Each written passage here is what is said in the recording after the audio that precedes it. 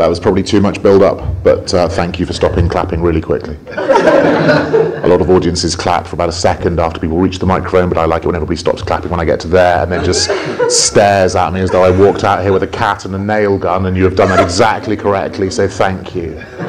I do talk very, very quickly, madam, but if I am talking too quickly at any point, if you just think a tiny bit faster, then you'll be absolutely fine. I'm not going to ask anybody what their name is and where they're from and what they do for a living and why and what the best thing about it is, and if they're in a relationship, who they're in a relationship with and why and what the best thing about it is, and how long they've managed to drag it out, and how much longer they reckon they can drag it out until their secrets are discovered and the whole thing crashes in a sort of huge pile of recrimination and a few happy memories, but mostly recrimination. And I'm not going to ask people if they have children and you know, why they've bothered having children, given that overpopulation is destroying the planet, and if the children they have, which is their favourite, and why is the other so hideous. I'm not going to ask those questions, partly because I think it's wrong to expect you to come out to be entertained and then provide the entertainment yourself. I feel that that's wrong, but more importantly, and I can't stress this enough, I have absolutely no interest whatsoever in any of your lives. I'd as happily say these words to an empty room, but unfortunately we need you here to make it viable, so welcome. I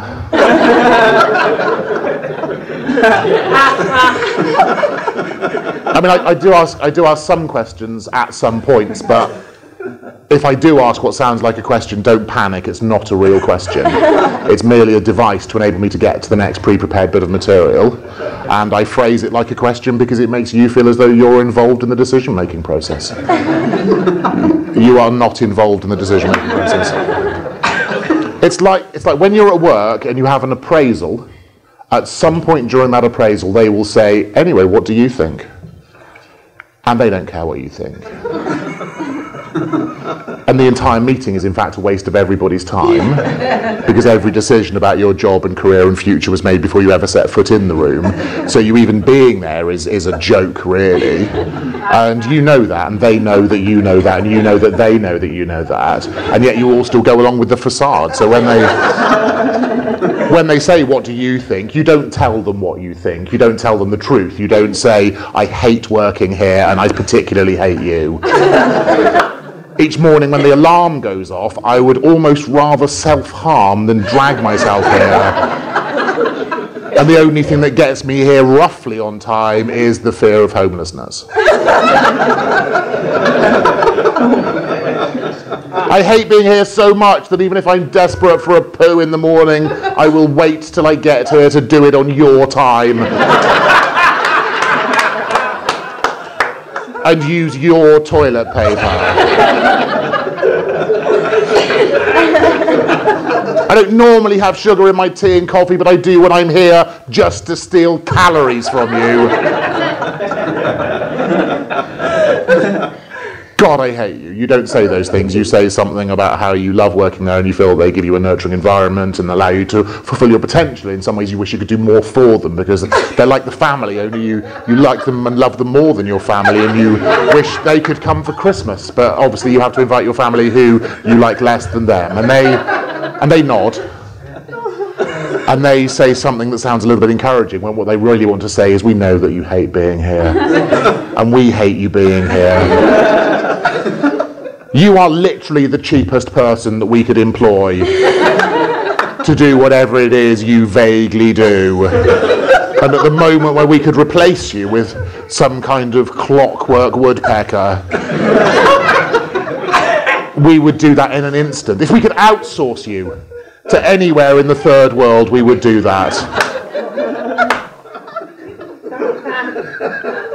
And then you both nod about it, and then you probably sign something, and then they probably sign something, and then you go about your work.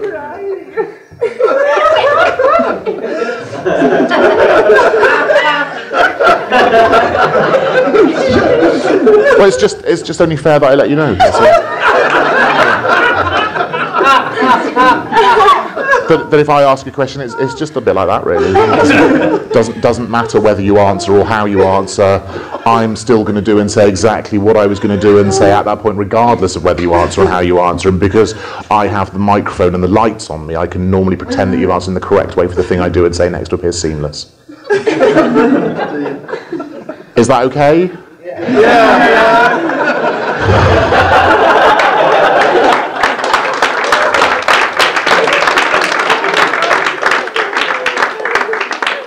I'm not here for long. I literally am only doing this job because I was delivering a painting nearby.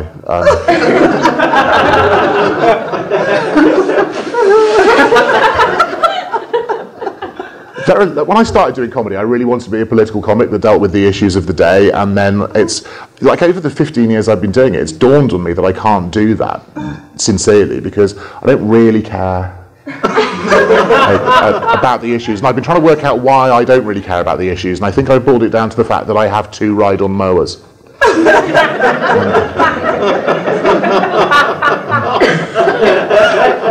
Really difficult to concern yourself with what's going on. Like sometimes I'll be watching the news and you know, I'll look at the situation in Syria and the refugee crisis and the fact that we can't really get involved.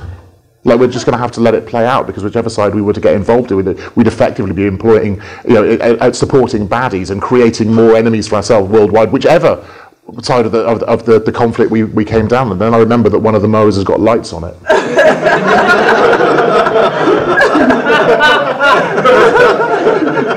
It's an Atco Fieldmaster. I bought it from a cricket club that was going bust. I did a fundraiser to help keep them afloat, but obviously I wasn't good enough, so they went bust, and now I've got their like a 42-inch rotary mower. It's like full cylinder, like 6 full set of headlights on it. So when I get back tonight, it'll be close to midnight, but assuming it stays windy so there's no dew, I could mow them. And a lot of the conflict in the world would be resolved by just simply giving out more ride-on mowers. Like I did 7 tours of Afghanistan gigging for the troops there, and they have had conflict there for 1,000 years, and I will guarantee you there's not a single ride-on mower in the whole fucking country.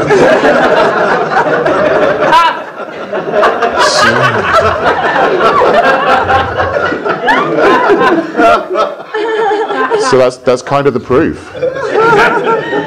I mean, I do have some political beliefs, and I will share this before I go. I believe that if Scotland is serious about independence, then next time they'll let English people vote. If they'd let English people vote last time, they'd be independent.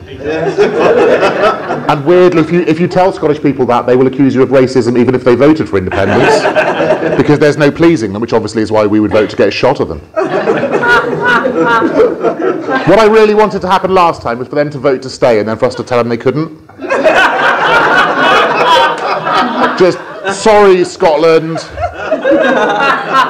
while you've been talking about it, we've been talking about it, and we hate bagpipes and we can make our own shortbread, so don't cry, your blue face paint will run. And obviously it'll be unsustainable. Their economy would collapse, their cities would be on fire, there'd be children starving in the street.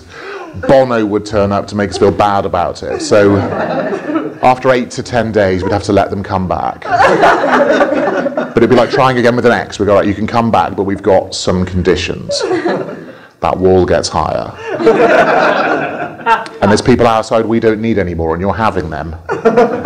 Because I think we can all agree when you look around at society, there are people that are not equal contributors, and we could get rid of them quite easily, yes? Yes, people that put eyelashes on their cars.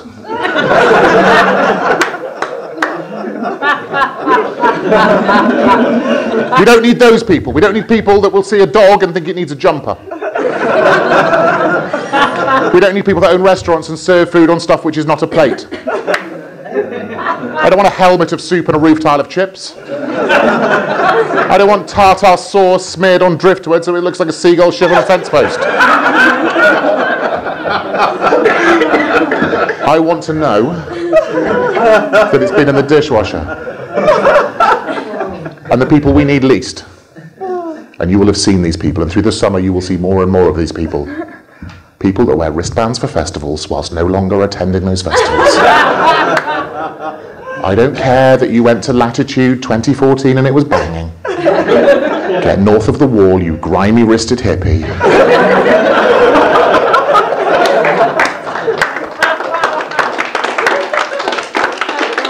Take your chances with the White Walkers and come back when you've learned to use scissors and soap. And that, ladies and gentlemen, is the limit of my political beliefs. Apart from some detailed political beliefs concerning the relaxation of domestic planning consent for extensions in North Gloucestershire. But I have to go, so we'll do that next time. Thank you. Good night.